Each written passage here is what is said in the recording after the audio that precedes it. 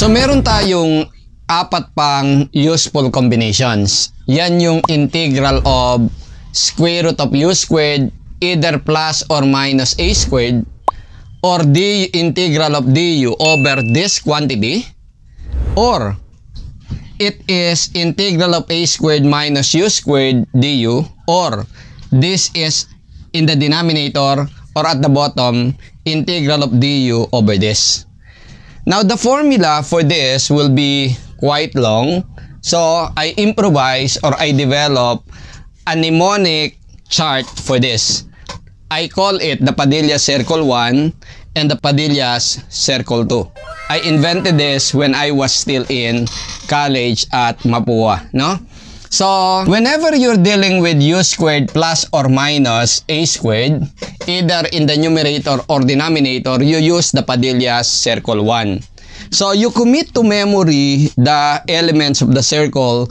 The upper elements are the same, 1/2 u plus minus a squared. For these two, you use this. This is plus a squared. So, they differ at the bottom. This is ln of plus. This is arc sine u over a. So, if a is ahead of u followed by a minus sign, then it would be arc sine u over a. Now, all you need to do is write everything that you see in the Padilla's chart. So, here, you just do one complete clockwise revolution going back to u. Okay? And this is the entry point. So, in here, you stop at the bottom. You don't return to u. You get it? So, just write everything you see in the chart. This bold yellow given line represents the given. Whenever you cross this line, you write this quantity. Okay? So, if you're dealing with square root of a squared minus u squared, this line represents this one. Okay? Let me show you how to use it. For example, the integral of the square root of u squared plus or minus a squared du, it's this. So, you write it 1/2 of the open parenthesis, u, the given line, it's u, then the given line, you write the given u squared plus, if it is plus, minus, if it is minus, a squared. Okay? So, that is the given line. Then, plus or minus a squared, plus if the given is plus, minus if the given is minus, a squared. Then, ln of the given line. So, this is going to be ln of the given. The given line is the square root of u squared plus or minus a squared. Then, plus u. Plus u. Whether this is plus or minus, this is always plus. Okay? Then, that's the end. So, plus c. Close quantity. You get it? Now, if the given is at the bottom, the entry point is at the bottom. So, we will enter the Padilla circle here. So, the integral of du over the given at the bottom is going to be ln of the given, this is the given, the square root of u squared, either plus or minus a squared, that's the given, then plus u. You get it? Plus c. But if it is a squared minus u squared, you use the Padilla circle 2. So, integral of this is going to be 1/2 of open parenthesis u, this one, then plus the given line, you write the given a squared minus u squared, okay, and then plus a squared, then arc sine of u over a. So, close quantity. You get it? You end at the bottom. If the given is at the bottom, then the entry is at the bottom. So, the integral of du over the given is going to be the arc sine of u over a. Do you follow? Let us have this example.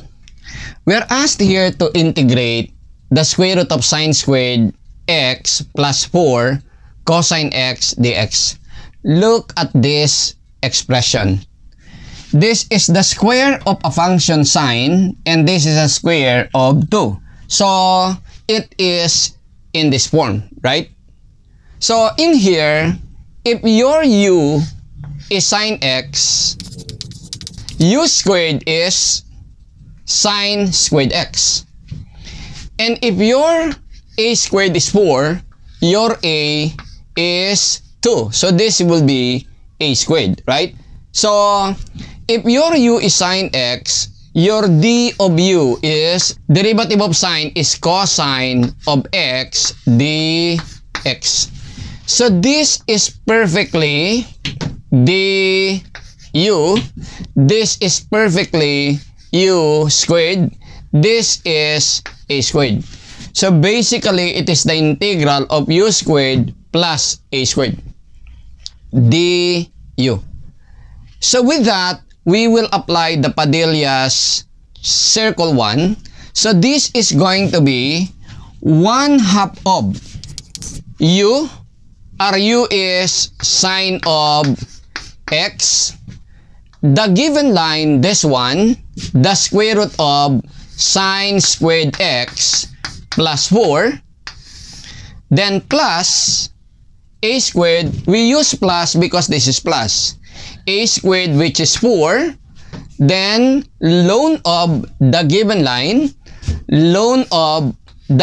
line, which is this one, square root of sine squared x plus 4, then plus u.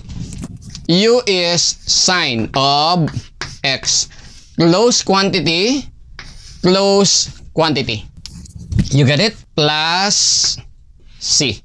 This is going to be the integral of this one. Clear? What about this one? Integral of e to the x dx over the square root of e to the 2x minus 25. So take note that e to the 2x may be written as e to the x quantity squared. 25 may be written as 5 squared. E to the x dx. So this is in the form of integral of square root of u squared minus a squared, wherein your u is equal to e to the x and your a is equal to 5, right? We just have to make this du. If u is e to the x, what is d of u? That is e to the x dx. This one. This is du. Integral of du over u squared minus a squared, it is in this form. But the given, which is this one, is at the bottom. So we enter at the bottom. So this is going to be ln of the given line, copy this, square root of e to the 2x minus 25, then plus u. And our u is e to the x. So close quantity plus c. This is going to be the integral of this. So the difficult to memorize formulas made easy by the Padilla's circle 1. My mnemonics chart that I invented when I was still in college. What about this one? The integral of x square root of 9 minus x to the 4th. So we have the square root. So we just check if this can be handled using square root of a squared minus u squared. So this can be written as integral of square root of 9 can be written as 3 squared. X to the 4th can be written as x squared, right? Times x dx. So take note, this is in the form of integral of the square root of a squared minus u squared, right? Correct. So we just need to partner it with the u. if u squared is x squared, meaning your u is x squared. So that u squared is x squared, that is x to the fourth. So your a is equal to a squared is 3, so this is 3. So that a squared is 3 squared. If u is x squared, the d of u is what? 2x d of x. So the only thing missing here to make it du is what? 2. So we multiply this by 2 to offset that, multiply it also by 1/2. So this is a full-fledged integral of a squared minus u squared, and this is d of u, right? So for square root of a squared minus u squared du, we use the Padilla's chart 2. Okay? So writing again for review purposes, the Padilla's circle 2. So we have here this circle. This is the given line representing this one. Then 1/2 of u plus a squared, then arc sine of u over a. So we rotate one rotation, and this is the ending. So therefore, this is going to be equal to 1/2 of, that 1/2 is not part of this. Integral of this is 1/2 of u, our u is x squared. The given line representing this one, 9 minus x to the fourth, then plus a squared. Your a squared is 3 squared or 9. Arc sine of u over a. Your u is x squared, your a is 3. So close quantity plus c.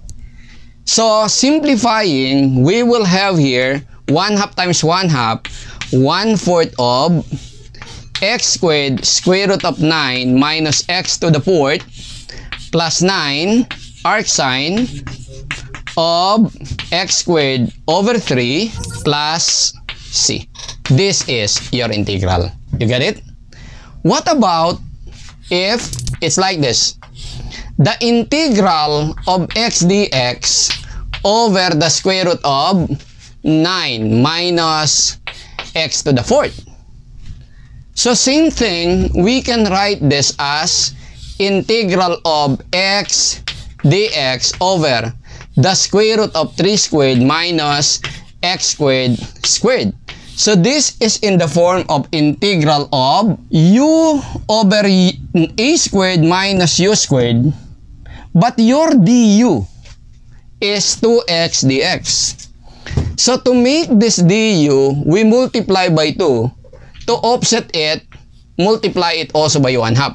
So this is already du, while this is in the form of the square root of a squared minus u squared, wherein your u is x squared. So this is 1/2 if the given is under, the entry to the Padilla circle is under. So this is going to be arc sine of u over a. Your u is x squared, your a is 3 plus c. This is going to be your integral. So basta alam mo ang Padilla circle 1 and Padilla circle 2, the integral of the square root of a squared minus u squared, or u squared plus or minus a squared, either in the numerator or in the denominator, no problema. Get it? Basta lagi lang kayong subscribe and updated dito sa online TV natin. Okay? So, and it's better if you will enroll in our training specifically for the subject for integral calculus. So, see you.